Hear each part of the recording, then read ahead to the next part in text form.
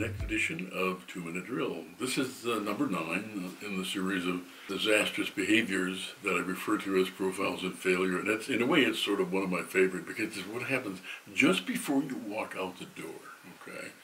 I call it the management by whining around. I've seen this happen so many times. You're walking around the room literally with your hand in your stomach and you're talking toward the floor and just sort of ticking off these things that are making you angry. People don't understand, they don't appreciate what we've done. You know, we've saved lives, we've done all these wonderful things you list. It's about claiming you're a victim of the media when it's really too late and you are actually about to walk out the door.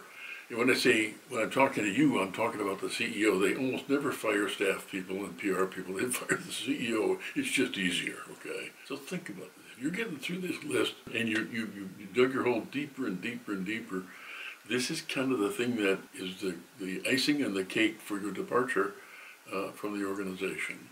Avoid it. It's what's remembered. Sometimes even more than whatever it is you caused as a problem. If you'd like a copy of the full list of 9 profiles in failure, the information appears below.